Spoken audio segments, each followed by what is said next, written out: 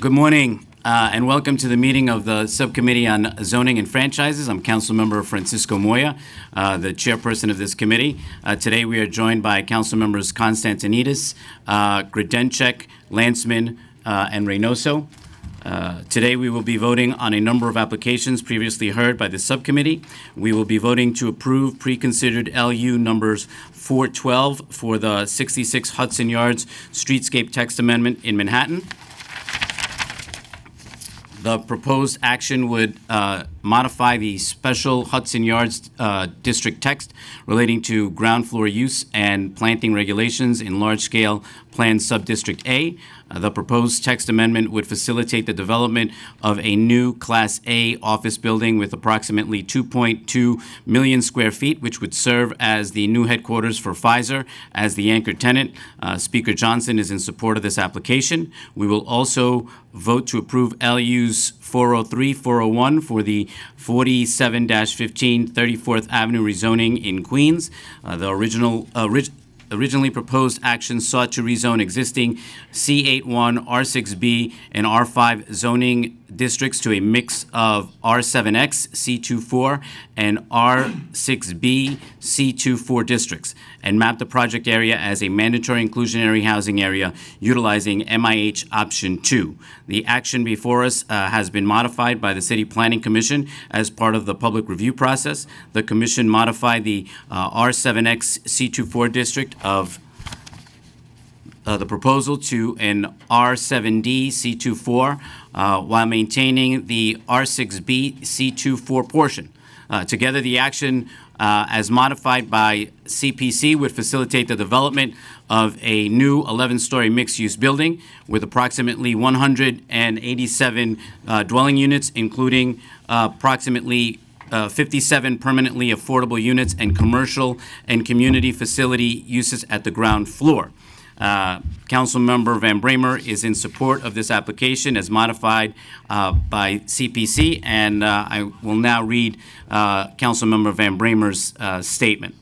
The proposed plan at 34th Avenue between 46th and 48th Streets will produce,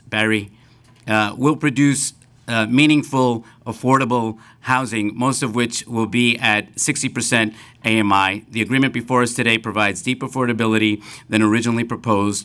Furthermore, the developer has agreed to concessions to reduce the height of the building to 10 stories from the initial 14. Queens Community Board 1 sought a building no greater than 10 stories, and we achieved that here.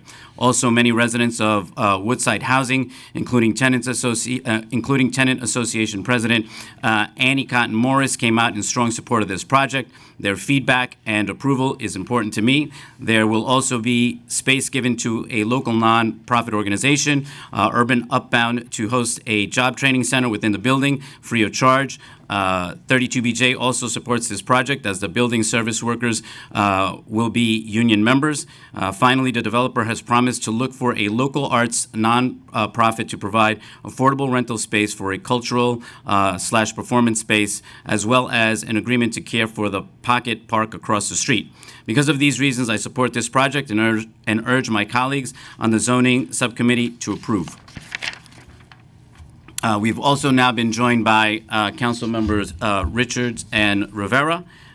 We will also vote to approve preconsidered LUs number 413, 414 for the East Harlem follow-up action in Manhattan. The proposed action agreed upon and memorialized in the East Harlem neighborhood rezoning points of agreement would modify the allowable building heights in existing C64, R8A, and R7D district along Park Avenue in the special East Harlem corridors district, requires subway entrance relocation for any development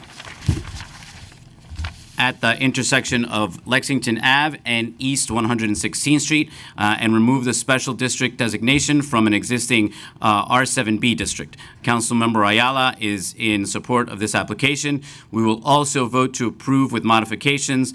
Pre-considers LU number 411 for the Manna Products text amendment in Queens. The proposed action would amend the use regulations related to existing manufacturing buildings.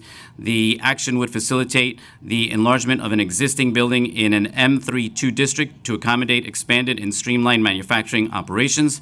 Our modification will be to clarify the applicability of the proposed amendment in terms of geographic location. Councilmember Van Bramer is in support of this application as modified, and we will also vote to approve the modification of preconsidered LU number 397 for the residential mechanical voids text amendment in Council Districts 1 through 9, 16, 26, and 27. The text would modify existing bulk regulations for residential buildings in a non-contextual R9 and R10 residential districts and their commercial district equivalents. DCP's original application proposed a 25-foot height threshold for establishing whether a building's enclosed mechanical space would be counted as zoning floor area. After Community Board and Borough President review, CPC modified the amendment, increasing the threshold to 30 feet.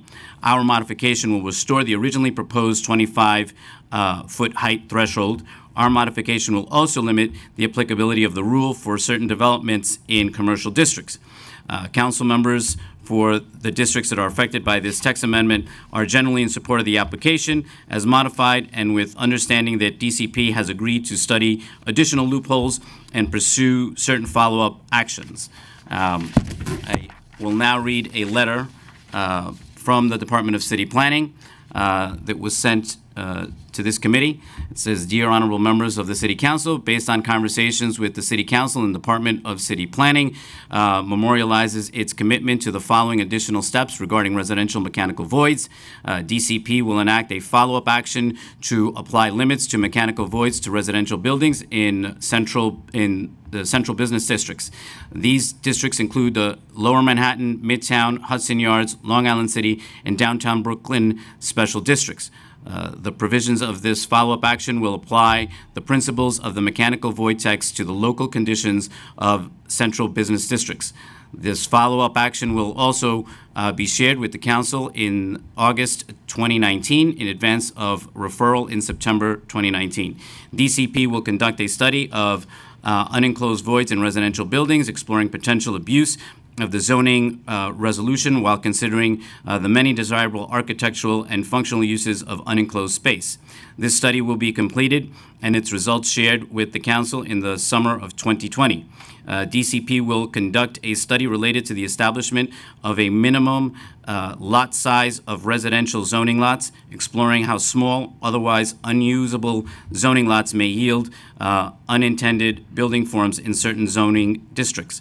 The results of the study will be shared with the Council in August 2019.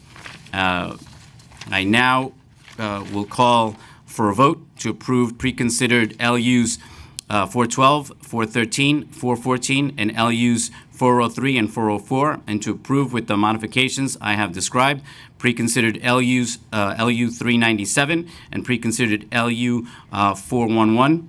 Council, please call the roll. Moya. Aye and all. Constantinides. Aye and all. Landsman. Aye. Reynoso. Aye. Richards. Aye. Rivera. Aye. Grodenchik. Aye. By a vote of 7 in the affirmative, 0 in the negative, and no abstentions, all items are referred to the Land Use Committee. This concludes today's meeting. I would like to thank the members of the public. Hold the vote open for Torres. We'll hold the vote open for a few more minutes. But this concludes the meeting. I would like to thank my colleagues and the Council Land Use for attending this meeting today. Thank you. Yes. Yes. We're not going anywhere. Yes.